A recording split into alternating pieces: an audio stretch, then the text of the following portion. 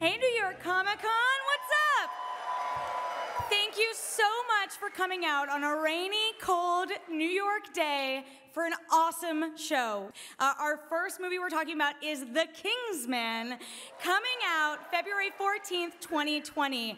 Now, he flew straight from London to be here today. We have the director of the movie, Matthew Vaughn, here to come and tell us about it.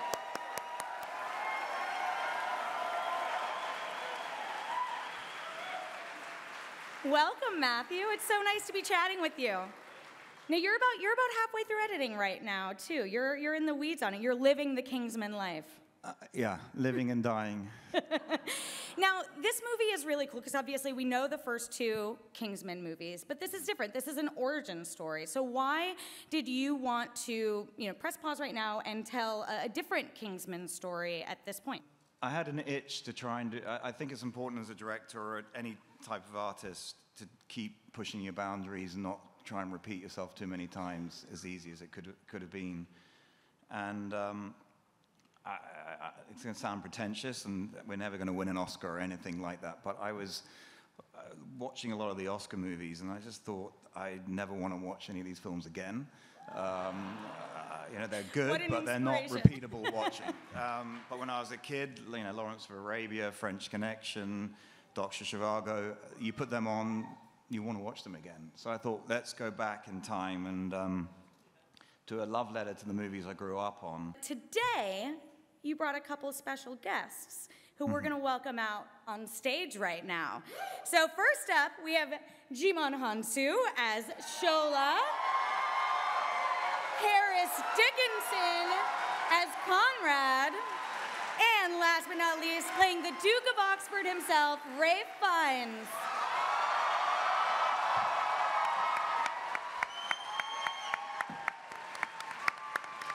Rafe, this is actually your first Comic-Con ever, too, right? Yes, yes. Let's give him a big welcome. Now, Rafe, I want to start with you.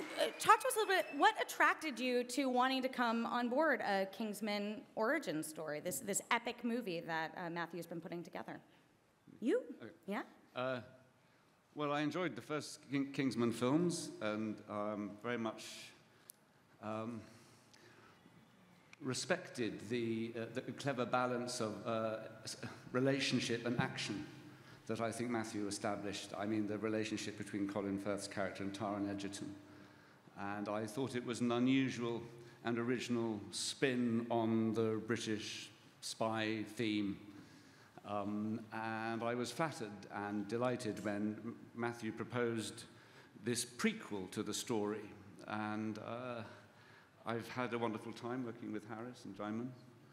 And I hope that when you see the film that I think you will see there's a richness to the beginnings of how the Kingsman intelligence agency started. There's a line your character says in the movie where reputation is what people think of you and character is what you are. And that seems to be kind of the crux and heart of this relationship. Talk a little bit about how their kind of differing opinions on war and their role in the society as gentlemen makes the heart of the movie. Well, without giving away too much, a tragedy has happened to the family, which has given my character, the Duke of Oxford, a particular perspective about warfare. He's essentially a pacifist. And his son, Conrad, grows up, of course, when England is going into the First World War, wanting to step up and join the army, join the forces, and honour his nation. And so I think in that differing opinion about combat and violence, there's a tension. How about for you, though, Harris? Because it seems like Conrad is he doesn't understand where his father's coming from, it doesn't seem. Well, no, it's interesting because he's he's a little bit naive, and he's going through this stage. He's at a point in his life where he's sort of realising what it means to be a man amidst a time where you're sort of being defined by your bravery and being defined by your sort of ability to be able to go off and fight for a cause. And I think he's got this passion that he doesn't quite fully know how to fulfill. And then that's the sort of interesting dynamic, because it comes up against his father's pre-existing and perhaps better morality, you know, so it's interesting. Yeah. Now, Djimon, your character Shola, he's a former war comrade of the Duke's, but now he's kind of like a bodyguard meet butler for the family, which I imagine, and we've seen this teased in the trailers, means you get a lot of really, really cool action scenes. And now, obviously, the Kingsman movies are known for their really stylized action, but you were saying, when we were talking a little bit before this, the action in this movie is actually pretty different for the films and was challenging for you, who has this whole stunt fight background. Talk a little bit about that.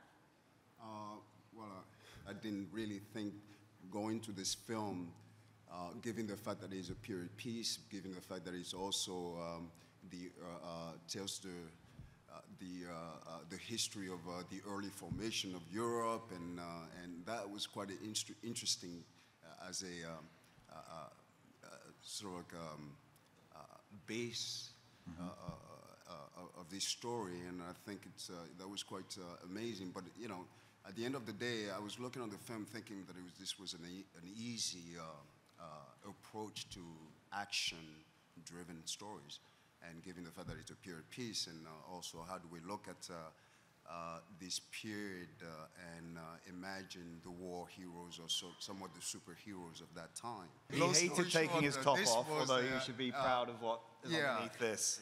This was a very painful film to me. That's what I was trying to get to. And you know, and so every day you come to set and you're working with Reid, who's you know, literally it's like you know, assisting a master class in acting, you know, and it's so it was.